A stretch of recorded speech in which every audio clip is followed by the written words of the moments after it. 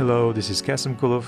Today I will show you how you can draw a shape similar to Avery logo in Figma. This is a follow-up to my previous video where I drew this logo in Illustrator. Follow the link on screen if you are interested. Now, since we will be using precise geometry, disable grid and snapping.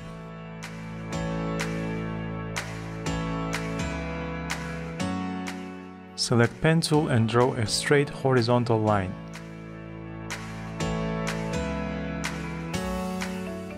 Change its stroke value to 64, turn its starting and ending points to round.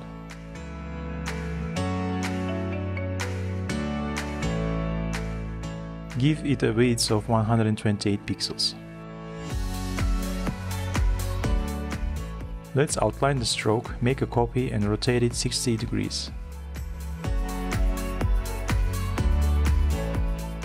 Now the bounding box was rotated along with the shape, which makes it impossible to place it as we want even if we use smart guides or align features.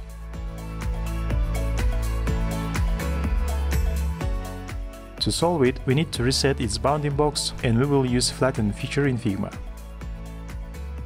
Now we can align it perfectly with the original shape. Make a copy, flip it horizontally and align it to the original horizontal shape too. We ended up with a very flat equilateral triangle, which I will be using later on as a reference to our main logo.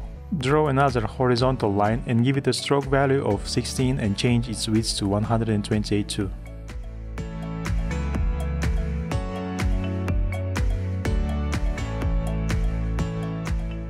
Copy the shape with Command C and paste it with Command V. You can notice the copy in the Layers panel. For convenience, let's give the copy another color. Change its stroke to 48. Outline it. Remove fill by clicking that minus symbol and add another 16 pixel centered stroke.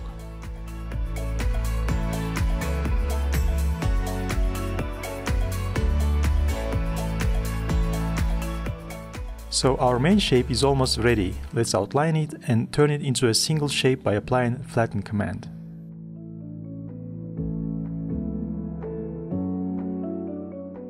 Let's copy the right shape of our reference triangle.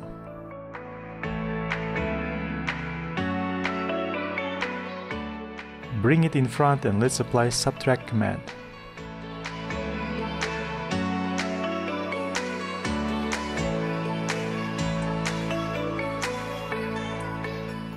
Get rid of the remainders with adding another shape and applying subtract command again.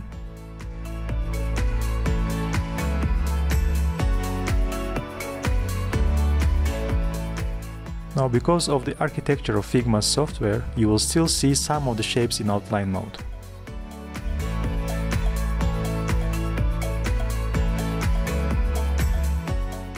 To fix that, apply the magical flatten command again and the problem should be gone. Move the shape to our reference triangle so that it aligns perfectly with the bottom. So that you see the effect clearly, I will exaggerate our shape with a gradient color.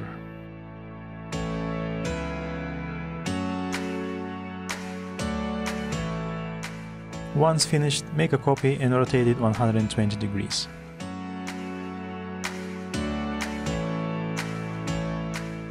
Flatten it, align it with the reference triangle and tweak the gradient.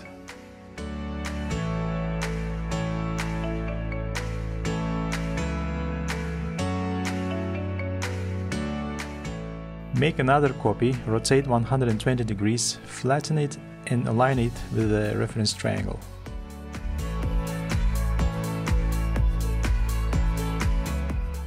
Finally, we can delete the reference triangle.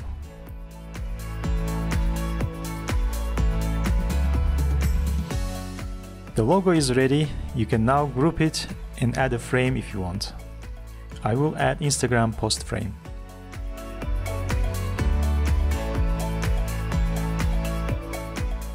You can right-click and copy your design as CSS or SVG and use it for your web projects.